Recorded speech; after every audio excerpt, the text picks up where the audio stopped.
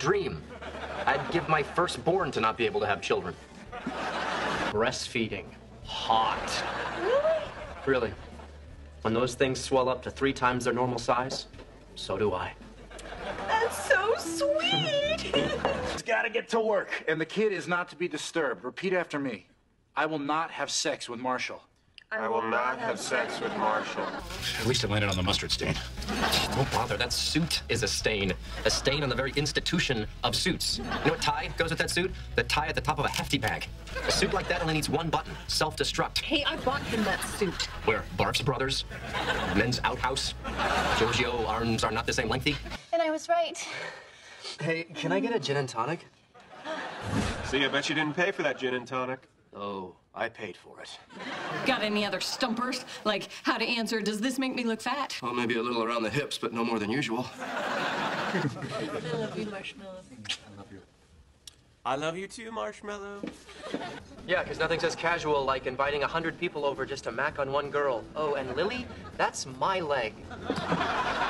You waited 5 minutes to tell me that? I love it here. It's just normal women who want to get in shape. I don't have to put on makeup, do my hair, wear some trendy outfit. Yeah, this place is great.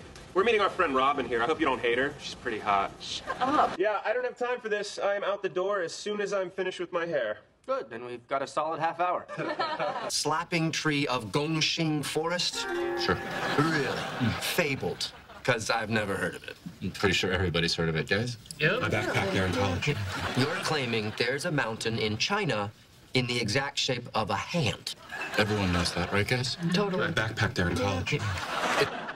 Or my underwear?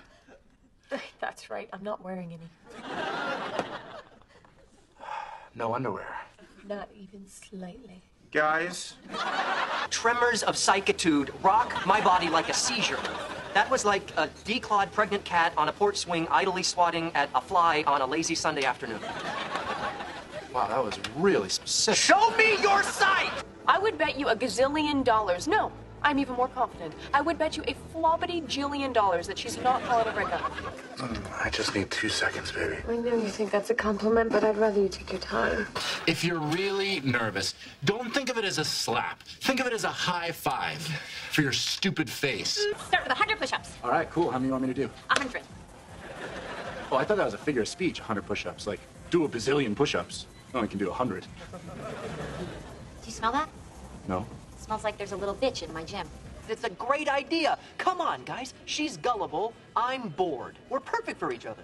Stella and I are both adults. We're both smart, mature people capable of making good decisions. You have a butterfly tramp stamp. We're just